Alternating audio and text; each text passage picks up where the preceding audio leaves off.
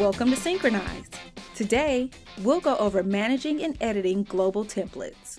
Managing global templates involves properties information, along with security, watermark, and PDF protection. All these things can be updated here. From the Hub, click Hub Admin. Then, Manage Global Template.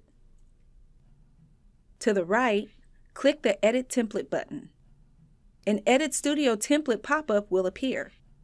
Every folder created by the studio for the libraries will show here. To apply properties to a particular folder, select the folder by hovering over the name until the blue arrow appears. Click the arrow. Select Edit Folder Properties. An Edit Folders property pop-up will appear.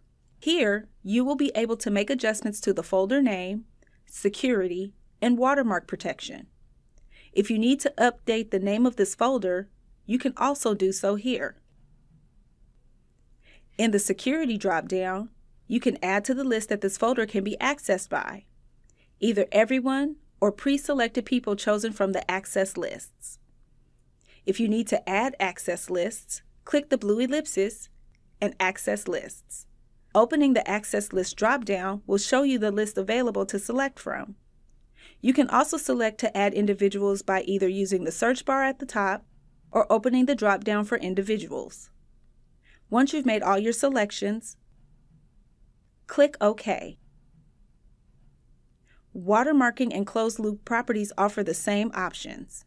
You can either use project defaults or always on for both.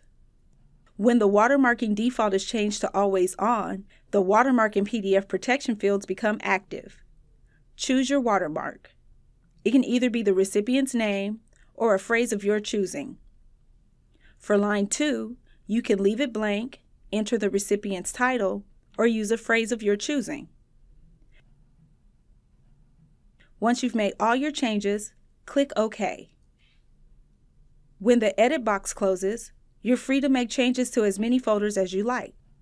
When you're done with all updates, in the top right, click Apply and Close. A pop-up will appear, letting you know that the template is being applied to the appropriate studio libraries. And that's managing and editing global templates. Thanks for watching.